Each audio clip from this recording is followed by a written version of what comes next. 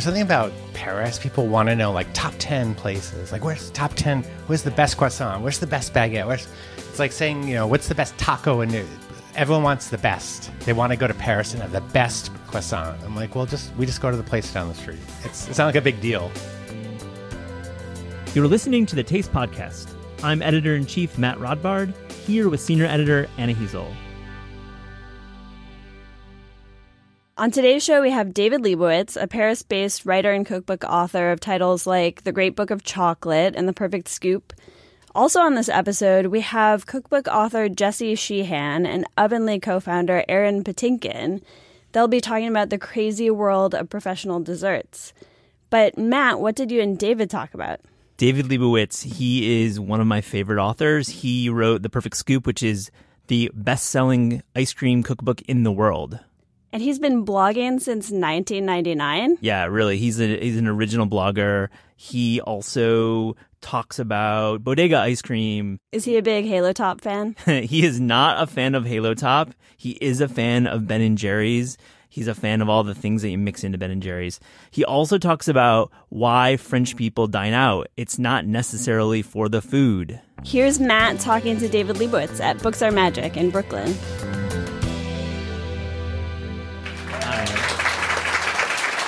Thank you. We'll talk about Thai food shortly. Are you okay? I am. They warned me when I went to this restaurant. Allison from my publisher went there too. They said everything on the menu is really too spicy. And I was like, I want that. She goes, it's too spicy. I'm like, how do you know but she was right. So we're going to have a conversation about, I know there was an introduction, but we're going to talk about ice cream. We're also going to talk about kitchen nightmares. Cauchemars, we call them. My partner's here, by the way. He knows all the nightmares. Oh. Partner? Hello? You have to say it in French. Lève tes mains? No. I see you in the back. Hi. Oh, yeah. He's the hero of the book. Well, there's going to be no spoilers during this conversation. Thank you. Okay. There's a lot of great twists and turns in it. But first, let's talk about ice cream. I want to know, what do you think about Halo Top? I've never had it. I love the idea. It's like, it's like eating all the ice cream you can and there's no calories. So the idea is amazing. I just have never tried it. Why not? Well, first of all, they don't have it in France. Oh, yeah. Second of all, everything I've heard about it has not made me want to try it. Yeah. And those are the two reasons. So if someone has some or they want to get some, I'm happy to try it. There's like a bodega next door. Maybe I can run over there when you're signing. It's like light. There's like triple churn. It's mostly air. It's not bad. Well, I ate that bouncy cheesecake that they make. It's the Japanese cheesecake. And a friend of mine said, it only has like 100 calories for a quarter of a cake. And it was fine. Yeah, I was like, okay. Okay, so if you're at the bodega, what are you buying? I've actually don't. Well, I'm from California. We don't have bodegas in San Francisco. Yeah. We have farm-to-table shops where they sell. So there's no bodegas in San Francisco. But in Paris, we don't actually. All the stores have to close at 8, so there's no like late-night store. So we don't have the equivalent. But you've spent some time in the States in the past few years. I know in summers. Just give me one brand of ice cream that you would buy at a store. Oh, Ben & Jerry's. Oh, yeah. So you're into... Is that the right answer? I mean, I'm not pushing you. This isn't sponsored content or anything, but I mean, I'm leading you with this kind of like conversation because I want to know, like, a lot of us, we think about making ice cream, but we don't because there are so many great brands out there. So... Yeah. Tell me why do I make ice cream at home? Okay, well, the reason I like Ben & Jerry's, just going back, is because they put a lot of stuff in it. Yeah. And I love stuff in ice cream. And when I wrote The Perfect Scoop, I wanted to have all that stuff that's in ice cream, I wanted all the recipes for that stuff. All the candied nuts, the brownies, the cakey brownies, the chewy brownies, all that stuff, the sauces, the ripples, the swirls. And it was really fun to do that. That's the best thing about making your own ice cream is you can make chocolate with marshmallows and salted caramelized almonds. And it's actually not that hard. People think, the good thing about ice cream too is there's not a lot of stress involved. When you make a cake, you have to think of it as the oven. And everything's got to go in. You got to measure. It got to be precise. Ice cream is really not that hard. All you have to do is learn to make a custard, and you don't necessarily have to do that. So it's getting the base right, yes. getting that like foundation, the custard. So what about like mixing in the right like fruits, for example? I know it's challenging because fruits are different levels of acidity and sweetness, and that's like my number 17 FAQ is how do I put fruit in ice cream it doesn't freeze? I'm like, well, fruit is 95% water, so it's going to freeze. So don't put it in the ice cream. Put it on top. Oh, okay. Yeah. If you or like marinate in a lot of alcohol. Okay. Yeah. So are you using like a $50 machine? Are you using a $100, $200? Well, when I wrote the book, I was living in a very tiny apartment. It was probably a third of half the size of this room, I would say. That included everything. And in France, you couldn't get one of those ice creams with a built-in compressor, which is, in Italy, it's all over. It's like they're right across the border. But I couldn't get one. So I was using a very small machine for a while. Then I finally gave in, and I ordered a machine from England. And so it has a compressor in it. So is it loud? Yes, but so is a vacuum cleaner. And people always go, my machine's really loud. I'm like, well, so is your blender. Every appliance is loud. Totally. What an answer. Well, it's like, go buy a $3,000 machine that's silent. It's like, get the Dyson of, ice cream makers. Maybe they'll make one and I'll be their spokesperson. But it's a machine, so put it in the other room. Apartments. We're going to come back to ice cream a little bit more and more foods, but I want to hear about apartments because I was listening to an interview recently you gave, and you said you were walking around New York City one day and you were thinking about your next book, and then it came to you that you wanted to write about remodeling your kitchen and how horrible it was. Well, it was the whole apartment. When I bought the apartment, a friend of mine said to me, she goes, she's lived in Paris longer than me. She goes, whatever you do, don't write a book about remodeling an apartment in Paris. So that was weighing heavily on my mind for many years. And I'd had this experience that was so, I don't want to scare anyone from buying the book. Traumatic. It was very difficult. Buy. That's a reason to buy books. It's like drama. Yeah. So it's trauma, and it was a recipe for disaster. But all this stuff happened, and it took me a while to think. I was thinking about it. Like it started being funny. It was like, I can't believe that happened. Or I can't believe that person did this. And all these little things kept coming up. And I was walking down the street in New York one day. Sometimes you have to go away from where you're at to see where you were.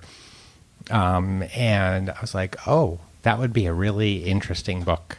So from taking the urine test to get their loan? Yeah. So I thought, like, what was the weirdest thing that happened to me during that whole period? And there was a lot of them. It took a while, but it was standing in front of a doctor having a urine test in order to get the mortgage on my apartment. And it seemed... Let that sink in. Yeah. Who's French in this room? Raise your hand. There's got to be somebody who's done this. Has anyone done this before? Anyway? Anyone bought an apartment in France? No? In Okay. a house? Okay. We should buy the book because it's crazy. The whole thing is hard to explain to Americans. Often it's really different. Like when you want to buy an apartment in Brooklyn, you get an agent and they go look, and you go look, and everyone's like, oh, it's so difficult. It's like, no. There's no agent, So there's a lot of things that are very challenging, especially as an American. The French are used to it. It's their life, and it's not better or worse, even though... Wait, you're saying the French don't think their life is better than others? Well, that's another discussion, because I have my own personal thoughts on that, too. That's both your next. But there are certain things that the French do a lot better than we do, and there's things that we do better. But one thing we do better is selling and buying real estate. That's I know that for a fact. Is the ending happy? I didn't mean to spoil. Like, is the ending happy? Yes, every story has a happy ending, even if it's not a happy story. Because I learned a lot about myself. I learned a lot about France. Because people always say, "Why do you live in France?" When I wrote my first book, Room for Dessert, in 1999, somebody said to me, always know the answer to the question that you don't want to be asked. And because everyone would ask me the same question, why do you bake? And I didn't have an answer like, oh, love, I want to share love. And, baking is love and sharing. So that wasn't my answer. And so a lot of people were asking me, like, why did you move to France? And I was like, I don't know. Like, why do you live in Brooklyn? Yeah. So I sort of had to answer that question for myself, like, why, after what happened to me, why do I still live here?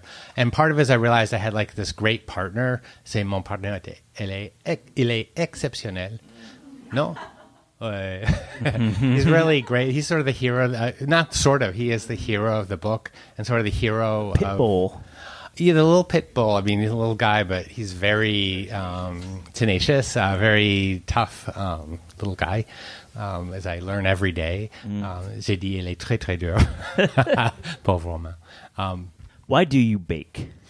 Why do I bake? I needed a job. And I thought, I was like, well, if I'm going to be, I was a line cook. And I thought, well, you should, specialize in something like you want to be a brain surgeon, not a GP. So, and every time, it was funny when I was working, when I was younger, I mean, still working, but as a baker, whenever I came to New York, everyone I knew who was a chef was like, please move here and work for us. All the pastry chefs are insane. Oh, I've heard that. Like, yeah. You hear that sometimes. Yeah. But we all like it. Like all the pastry, we're all like a little group. We all like each other, but it's very hard to find good, non-insane pastry people. Let's talk about the internet, because you created What's that? What's that? You started a blog in 1999. Yes. That's like really OG. What's OG? Original gangster. Oh, okay. You're original. So, along with like chocolate and zucchini. What was that? Sorry, Clotilde's site? Yes, chocolate and zucchini. Chocolate and zucchini. I think she was 2003. Spitting Kitchen. Like, you were part of this early crew. Oh. What was that like in those early days when you were blogging about food before? I mean, the New York Times didn't have a blog in 1999 about food. And they didn't want to. Of course they didn't. Yeah, they didn't want to have anything to do with the internet for a while. Mine wasn't even... I have a good friend, Elise Bauer, who started Simply Recipes. And she has a recipe blog, and it was one of the first really great recipe, every week or every 3 days, a recipe. And I said to her once, I said, well, mine's not a food blog. And she was like, what? And my blog I still don't consider it really a food blog because it's about my story and life, and there's recipe. It's a lot more recipe oriented now because everyone wants recipes, but I consider it more a story of my life. Or what's going? It's a blog. It's supposed to be like a log, daily. It's a diary. weblog. It's an old school tradition that social media has absolutely destroyed. The algorithm has destroyed this linear blogging. It's a lot. That's a long discussion. Yeah, we're not going to get into that. Yeah, a lot of stuff has just not destroyed blogging, but changed the internet. Look, social media has changed a lot. What was once a way to share stories and things with your friends and family and other people has become something else. Yeah. But you've stuck with it, and you post often. You write about cookbooks, and you write about your life. Yeah, I used to write about goofy. Like if you're ever bored, like if you're in the hospital and you have to sit in bed for 2 weeks, like go back to like 2007 and see the stuff. We love your blog. I mean, we read you. We're fans. We're all here because of your blog. I mean, really, many. But I think that it's really special that you've committed to this craft for so long. I mean, has it ever felt like a job, a chore to create? Lately, it's become not a chore to create the content, but all the technology behind it. Like that's changed a lot. Where something used to be much more fun, like you had a typo, it didn't matter, or you didn't have to do all this behind the scenes stuff that you have to do now to print. Like there's a thing called a recipe plugin, and you have to put like every ingredient in like a module so people can print it. And someone's like, you forgot a comma. And I'm like, there's like a grid with like 120 squares this way. Oh, man. And someone's like, you forgot a comma. It's like, you're lucky I got a number right. That part of the publishing of recipes is always challenging no matter where you're doing it. There's got to be a way around it. And it's interesting when, I write books too, and that's a big part of my life. So when I write a recipe, it's just like linear. It's like, I can just write a recipe. I have a couple of questions about Paris and a couple questions about France. So, okay, are they political? No. Okay, we won't go there. Du Pain des Idées, that place, that pastry shop, Du Pain des Idées. Is that how you say it? Du Pain et des Idées. Yeah. Yes. I don't want to be the obnoxious American. No, please correct me. I try. So tell me, okay. I tried. Why does everyone go there? It is truly. Have you been? I have been. And what do you think? Whoa.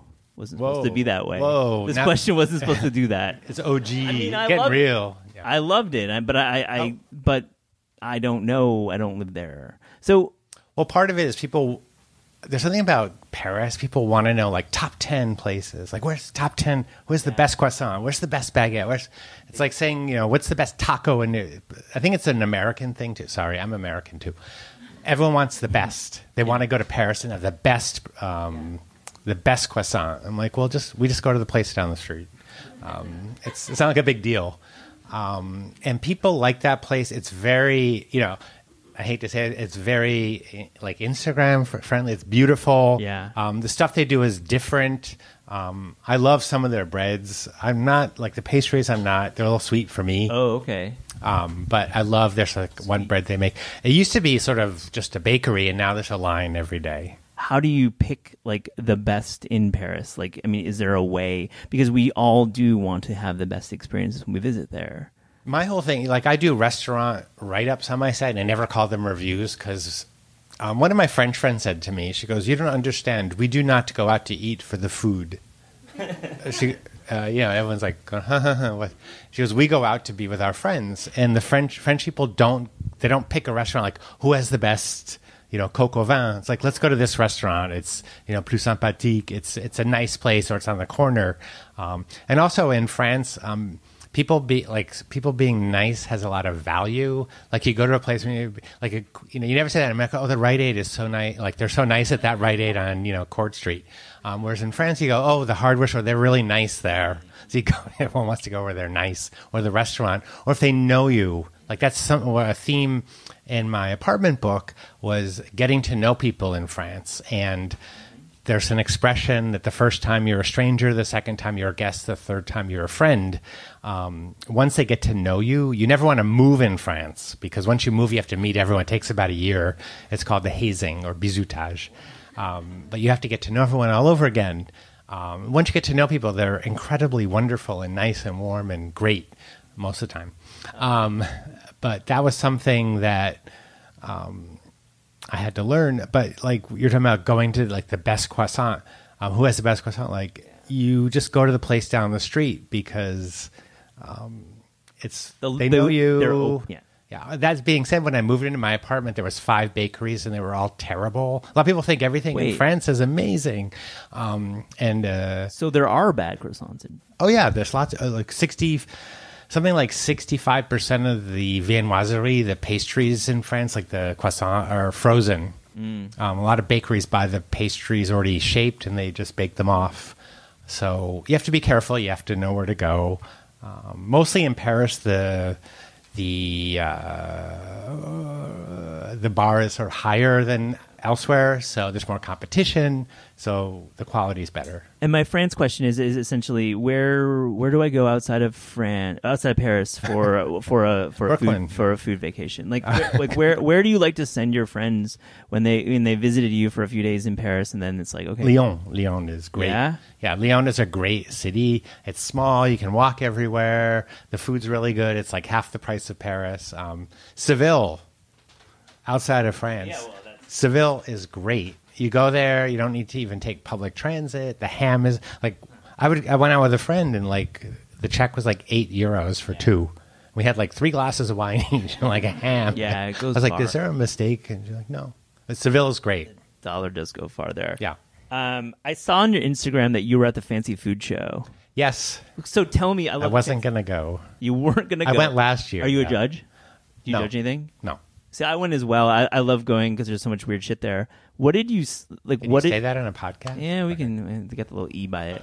So tell me, where, like, what did you see there that really made you excited? The Fancy Food Show is a big trade show that happened last weekend at the Javits Center. And last year I went because I happened to be in town, and the American cheeses were amazing. Yeah. I mean, really good cheeses.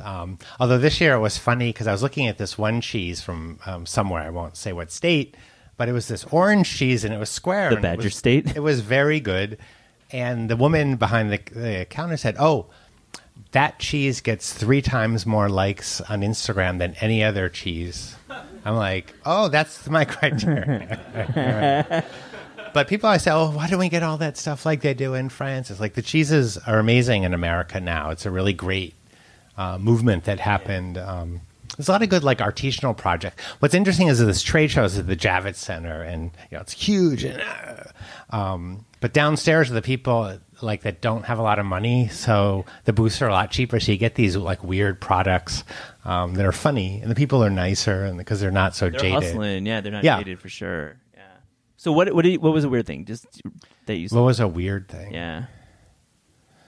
I can't think. There's something I saw online. It was like a fish skin that was like tortilla chips. I didn't see it at the show, but I saw a picture. So I was like, I didn't see that. That's a little weird.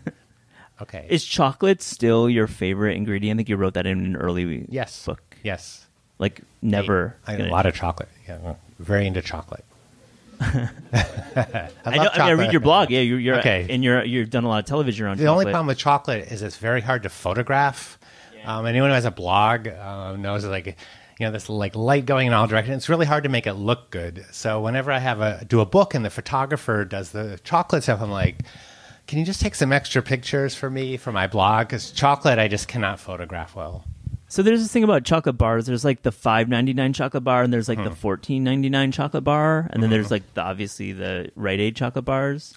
Am I going for the $14.99 chocolate bar, or is it cool to eat the other stuff? Well, one of the first bean to bar chocolate maker, he said, pretend you're Helen Keller when you taste chocolate. You can't like see, hear, or smell, or whatever the third one is. Just taste. Don't look at the label. Don't look at anything, and just eat what you like. And when chocolate became like a big thing, the bean to bar chocolate, people are like, "What's your favorite chocolate? What chocolate?" And I wouldn't tell people, and they get really mad at me. I said, "Well, it doesn't matter what I like; it's what you like. I'm me. I like this, and you might not like it." So, the $14 chocolate bar, chocolate is actually quite expensive to make, especially on small scale, But as we've seen the last few years, there's been some fraudulent chocolates and a few things like that. I love the Reese's eggs. Like in the Easter time when they have the eggs for Reese's. Those things that are like yellow and... Yeah, totally. Have you ever had one? No. Well, they're really sweet. I love sugar, but they're really sweet inside. I do like Peeps. I love Peeps, but only the pink ones or the yellow ones.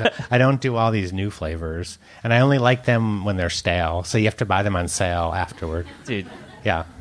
The post Halloween sale is the best. It has to be a little dry, and you have to pull. Get that ear off. Do you have friends mailing you American candies and chocolates? Nobody's allowed to mail me anything because it's so hard to get deliveries. Oh, okay. Yeah, I refuse every delivery. Okay. It's customs, yeah. It's funny because one of the things Americans that happens to us is people send you something, even family. They're like, I sent you a sweater and I declared $1,000 value in case it gets lost. Then you get this bill for like $800 for customs. Thank you. I'm not picking that up. Yeah. So now it's just refuse. Thank you, David. Thank you very much. Thanks. Appreciate it.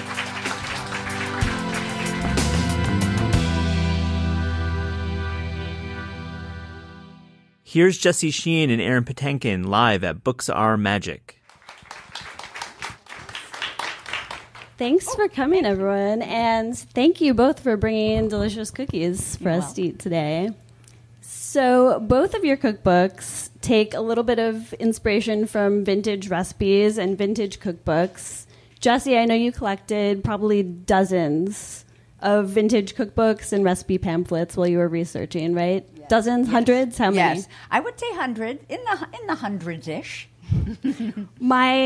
A question that I've been waiting to ask you is, was there anything really, really gross that you came across? Were there any recipes that were just like absolutely nasty? There would be weird, it would be the combination of things, like I was making a fritter recipe and it wanted you to put some kind of peculiar gelled something inside of it and then fry it and then serve it with chicken or roast beef. And it was sort of the mixing of ingredients and then at the meal that they wanted you to eat it at. You're like, but no, that's not what I want with my roast beef.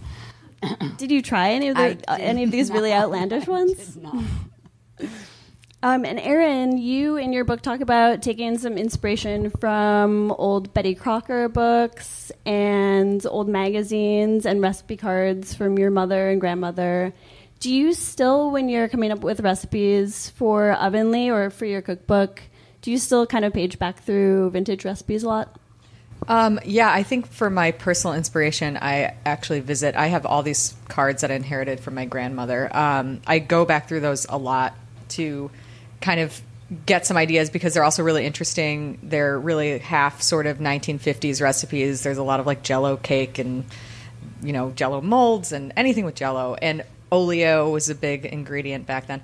But also half Eastern European. My grandmother was from the former Yugoslavia. So they're really interesting recipes that I'm still sort of trying to figure out because they're missing a lot of details. But I absolutely look through those all the time.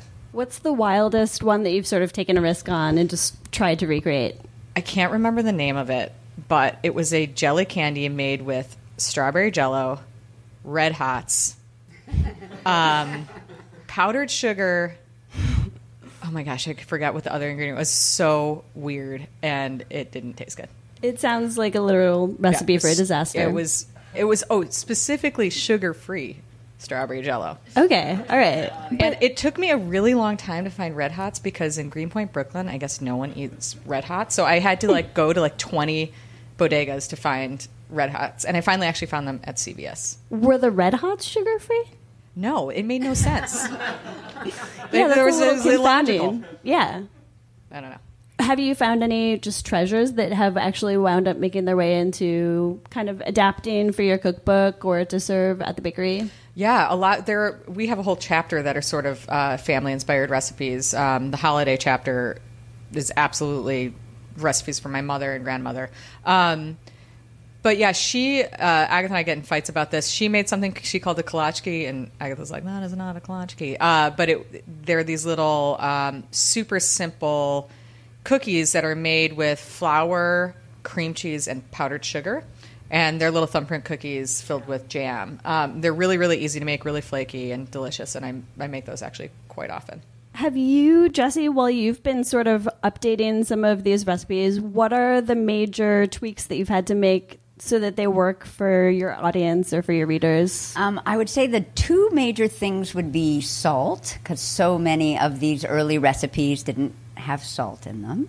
And then I would also say just like simple flavorings like vanilla, or sometimes I would substitute almond extract or do something just to make it like sing or pop a little bit more. Because what I love about these old recipes is the bones are so amazing, and it's really fun. I say that like half the time when I was picking recipes to put in the book, I would just pick the ones that sort of had the most interesting titles, like fig pin cushions instead of fig Newtons. And instead of like a cinnamon bun, they're called cinnamon curls. And so I would sort of respond to the name, see the recipe, like had kind of bones to work with, but not a lot else going on. And then add like the vanilla, the salt, the cayenne, like sort of amp it up for kind of the 21st taste sensibility. And Erin, you're catering to a Brooklyn, New York audience of people in 2018. They probably have a lot of health needs, dietary restrictions. How have you kind of had to modernize recipes, or how have you found yourself updating them for today? So I think, when we first started, we make gluten-free and vegan recipes, but that's not the bulk of what we do. But our first client that we ever had celiac disease, and she asked us to make gluten-free recipes, and that really was where we got started on doing that. And what happened was we just kept having these epic fails where we were following recipes from gluten-free cookbooks, and this is almost 10 years ago at this point, and gluten-free baking really had not advanced to where it is today. And I remember I made this walnut loaf at some point, and someone ate it and it was like, "I'm sorry, but this tastes scary," which was the worst thing anyone's ever said about something I've made. I'm like, tastes scary is a bad. So what happened was that my father's Jewish, and so during Passover we would eat gluten-free stuff. My other grandmother from former Yugoslavia, there's a lot of nut-based cooking and recipes. We kind of just went back. I went back to the basics and looked at recipes and started developing recipes that really only had a few ingredients. So the peanut butter cookie is a good example of that. Just 4 ingredients and really simple, really easy to make. It's in the cookbook. And then the chocolate chip cookie that's here too. is vegan, and when I first graduated from college, I lived in Chicago. Worked at a vegetarian restaurant, and the chef would tout his vegan chocolate chip cookies about how good they were, and they were really terrible. And so I was like, I'm going to make a better one. And that's really where this recipe came from. But again, it really goes back to that simplicity. There's not a lot of ingredients. It's super easy to make. You can make it in one bowl. The key is just letting the dough sit overnight. So everything we do is kind of an interesting flavor combination. But to tell you the truth, something that I've learned over time, when you are a home baker who loves to experiment with flavor, and you might have a palate that can, be at the edges of what might be popular, you kind of have to dial it back because we really want to reach everyone. We want everyone to come in and have a great experience. And something I've learned is that even though I love the lemon olive shortbread that we used to make, people were scared of that flavor combination. And so we really started looking at stuff and said, we want to make recipes that you can identify with, that have a real element of nostalgia. I mean, and that when you eat it, you think, this tastes like grandma used to make, but it's perfect, and that's really what we're kind of driving for, is like, that memory of something that you ate a long time ago that you love so much, but this is even better. I think our Brooklyn Blackout cake kind of represents that too. It's a modern take on, the traditional devil's food cake covered in pudding. We make a dark chocolate stout cake with a dark chocolate pudding buttercream with cocoa noir, which is a really rich kind of licoricey cocoa. And so we're kind of upgrading the classics in a lot of ways.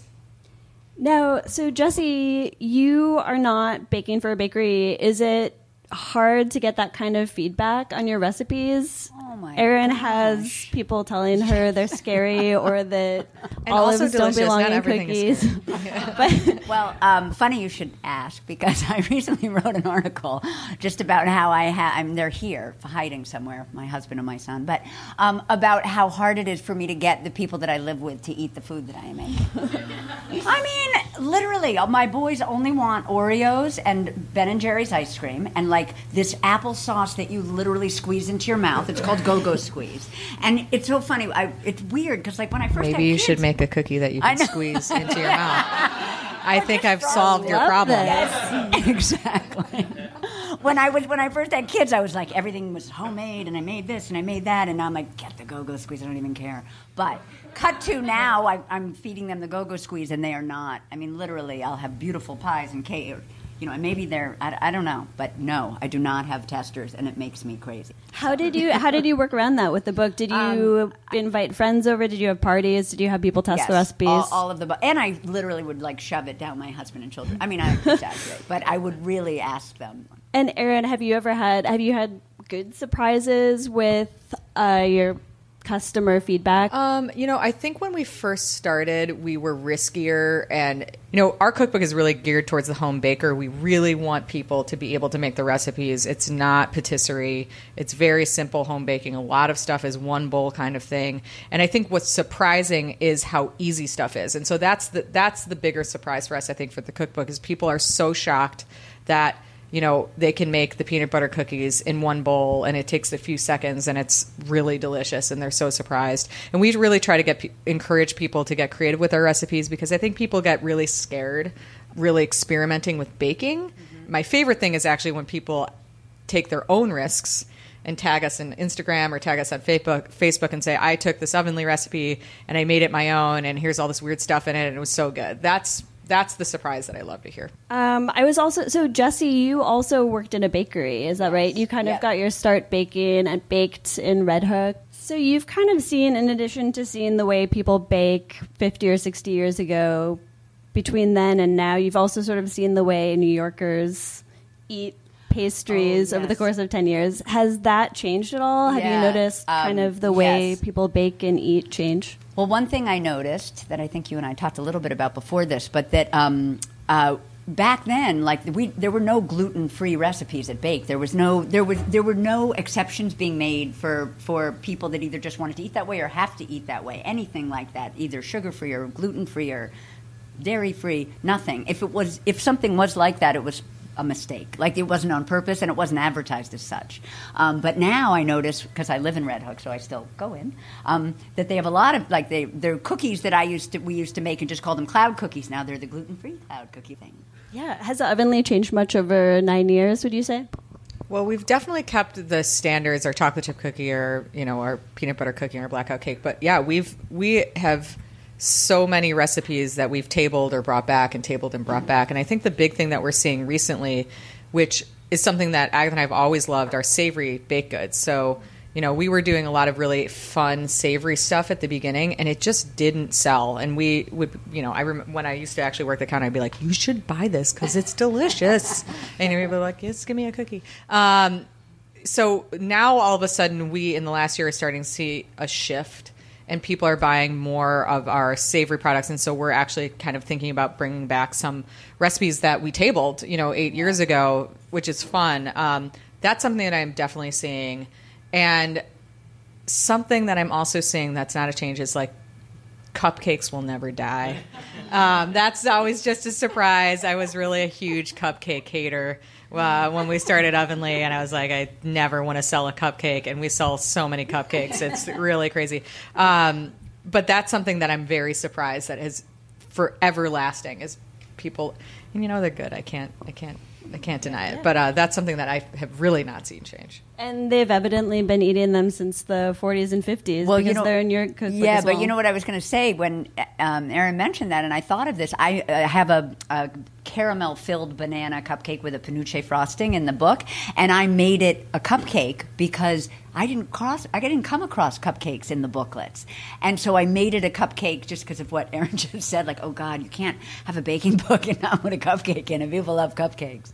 Were there any kind of overarching themes in the pamphlets that you like any forms or shapes or types of baked goods that you saw everywhere? I would say what was interesting to see is that if you were looking at a baking powder booklet in the 1920s, I have to say the recipes were not that different. What would be more robust is the instructions, because like in those early booklets, it's like, take your bowl, put in your flour, stir it twice, and add, and then you're done. Stick it in your oven or stick it in a warm oven. So I loved those. So no precise baking temperatures. Early on, I think you had a low oven, a medium oven, and a high oven, which was probably all of my grandmother's recipes. Are they like that? Yeah. It's like put and would that have been like oven. A flame? Like who knows, right? Yeah. Yeah. Well, ovens aren't really that accurate, right? Yeah, When it comes to even today in New York, it's hard to actually get a precise temperature. Yeah. Both of your cookbooks are really geared towards home cooks and really simple recipes that anyone could make. But are there other kitchen tools that you kind of wish everyone had at home? Really obvious one, but I love a really nice, tough silicone spatula just for getting the batter out of the bottom of the KitchenAid. I mean, a metal bench scraper I use for everything from cutting doughs to lifting doughs to scraping the bench. I think that's just a simple thing to have, and that really works. And if you really want to get super, anal about your baking, I really think that baking a lot of products from frozen is the best way to go. But because of oven temperatures, I have a thermopen at home, so I will actually temp my cookie doughs before I put them in the oven, because then I know if they all go in at 25 degrees, then they'll all probably take 14 minutes. Whereas I put some in and they're 20 degrees, or put some in and they're 40 degrees, they're going to have different baking times. And I bake most of my cookie doughs, scone doughs, biscuit doughs, and pie doughs from frozen. Can I just say biscuits? Perfect, right? My grandmother used to say you can freeze everything but the baby. And it's very true. Did she ever try freezing the baby? I hope not. I hope not. I'm here today, so. I think one of the really cool things about your recipes, and especially about these peanut butter cookies and chocolate chip cookies that you brought, is that a lot of them seem like you read them on the page and they seem like they're not going to work. They just don't compute. They seem kind of implausible. And so I think it's really fun to bake those kinds of recipes just to prove to yourself that they work and to kind of put them to the test. I was wondering if you came across recipes in your vintage booklets that sort of that you just had to try because they sounded outlandish. It seemed so improbable. Yeah. I think it was more in terms of technique, it would be more like those early booklets where you just had no idea what you wanted, what they were asking you to do. Right, and what they were going for. Yeah, you kind of know because you know how to make a pie, or you know how to make a cookie, or you know how to make a bread. But it would the instructions could be pretty amazing. Also, Erin mentioned Jell-O, and I have a ton of Jell-O booklets. And the things they wanted you to put in Jell-O and of like course you were saying, like, and the shapes, you were just like, no, thank you. We're testing recipes for another cookbook that will someday, maybe 2030, come out. But one of the recipes I want to put in there is a marshmallow recipe. Yeah. My grandmother used to make a fudge, and it tastes exactly like the homemade fudge that you buy in any shop in like Rhode Island and Provincetown or something like that. And it is just chocolate, marshmallows, and butter. Yum. And it is so good, and it tastes like a candied fudge that takes 20 million times longer to make. Marshmallows or fluff? Marshmallows. Oh, so mini marshmallows. I used to make growing up the recipe on the back of the fluff container for fudge. It's basically fluff and chocolate and probably butter. She probably stole it from that. But what is your next book? What else can you tell us about this book that will come out in 20 years?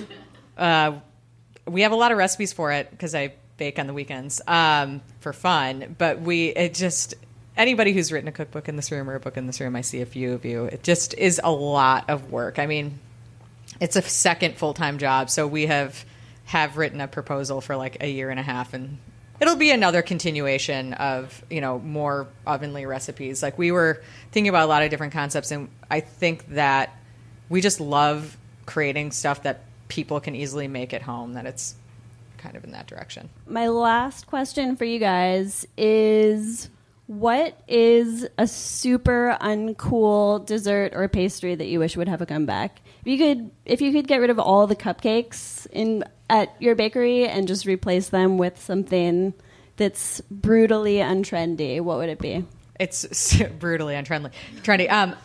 The flourless chocolate cake in our cookbook is really freaking good. That's very 90s, right? It's just like the lazy restaurants, dessert. Everyone's like, I'm going to do a square of ganache or a flourless chocolate cake. But our flourless chocolate cake is really, really good. And some of the stuff, you can make it with white sugar, you can make it with dark brown sugar, you can add molasses, and it's really, really delicious, but really not cool. What's different about it from the flourless chocolate cakes that we've all had at restaurants? A lot of flourless chocolate cakes have a really unpleasant texture, and I think it's because they're not making them wet enough before they're baked. So this is baked in a water bath. It's really simple. It's eggs and chocolate and sugar, but it's really it's a baked pudding. It's called a cake, but it's really a baked pudding. And if you use really good chocolate and I really like it with dark brown sugar. It just has an awesome, amazing flavor. All right, bring back the flourless chocolate cake. What about you, Jessie? I think this might actually be trendy, but I don't mean it to be. I love devil dogs, and I grew up eating them. They're like... What is a devil dog? Let's start there. They look like... Maybe it's just from Massachusetts. They're called Drake's devil dogs, and they're like... they're shaped kind of like a dog bone, and it's 2 chocolate cakes, almost like a whoopie pie, but like even more dry than a whoopie pie. And then with like a little sliver of cream, and like you open them up, and first you eat one, then you eat, or that's what I did. But I love devil dogs. Oh, I love that. Put it in a squeeze tube. Oh, that's right. Yeah. Also, you have to bring back the squeeze tube. The go-go devil dog. Cool. Well, thank you so much, both, and thank you all for coming.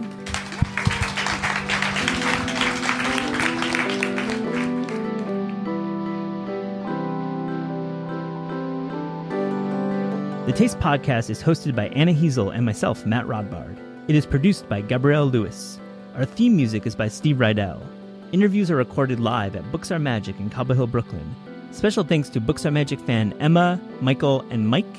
Confidence wine supplied by Smith & Vine. Visit Taste online at tastecooking.com. Tune in next week.